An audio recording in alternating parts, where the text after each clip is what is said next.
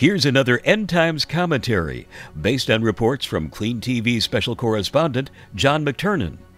In yet another shocking turn of events, McTernan's Insight blog reports President Obama has officially transformed the promotion of sexual sin into a global public celebration.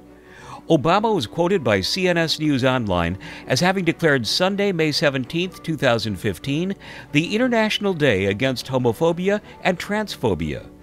Obama's proclamation reads in part, "We take this opportunity to reaffirm that lesbian, gay, bisexual, and transgender rights are human rights, to celebrate the dignity of every person, and to underscore that all people deserve to live free from fear, violence, and discrimination, regardless of who they are or whom they love." McTernan asks, what more can this man Obama do to provoke the Creator to judge America? He quotes 2 Peter 2:6, "And turning the cities of Sodom and Gomorrah into ashes, condemned them with an overthrow, making them an ensample unto those that after should live ungodly."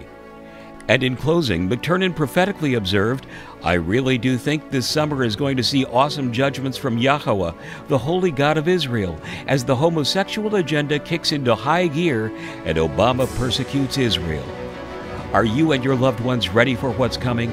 If you care about America, arm yourself with information and share it with those you love.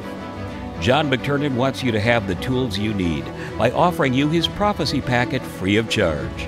If you want one, email Dave at daystarwindows@optonline.net. Make sure to provide him with your name and mailing address. For more timely insights from best-selling author John McTernan, visit his online site at usaprophecy.com. Then enter the Insight blog, where you may also order from his collection of informative printed materials. This has been Todd Beasley reporting.